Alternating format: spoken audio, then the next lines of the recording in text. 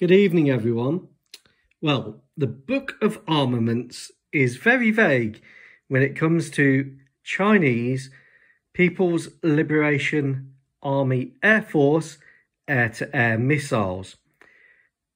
I've looked at the Trumpeter instructions for many of my Trumpeter kits and compared them against resources such as Air Power Australia and Missile Threat resources, and I don't think Trumpeter have got it right. So we'll start from the top, and these are the missiles that Madagascar 1 in 72nd Air Force uses. So the first one is the PL-8. The PL-8 is based on the Israeli Python 3, which is one of the most successful missiles in the world ever, scoring 35 plus kills in the early 1980s to 1990s. This apparently is now queued to a helmet-mounted sight, making it extremely deadly. And it can pull 35 Gs, apparently, which is quite a lot of Gs. Its successor is the PL-10. This uses lessons from the Iris-T, which gives around 40 G of pull, and it can be launched pretty much at any angle, even targeting targets behind it using a helmet-mounted sight. So that's the PL-10 and PL-8. Python 3 and PL-10. These are my main short-range air-to-air missiles used on my Chinese and Russian-made jets. Then we have the PL-15. This is a cropped tail version, and this is again used on stealth low observable fighters. This is a medium range missile. And last but not least, we have the PL-21. There is one more missile which I need to cover, which is the PL-12. Now, Trumpeter say that this is the PL-13. I disagree. I believe that this is the PL-21.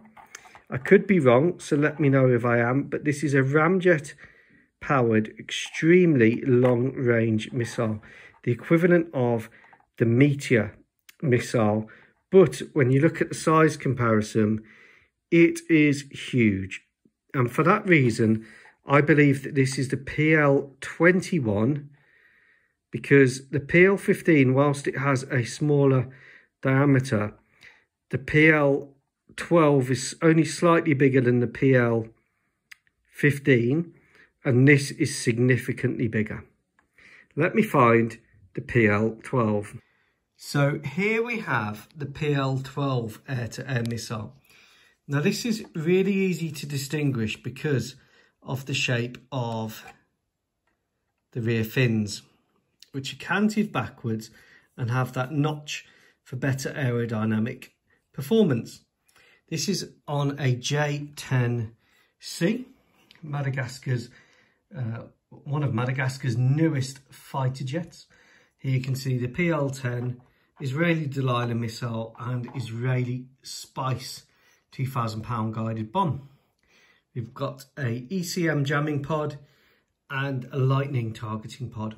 So this is set up for air-to-air, mixed role and ground attack.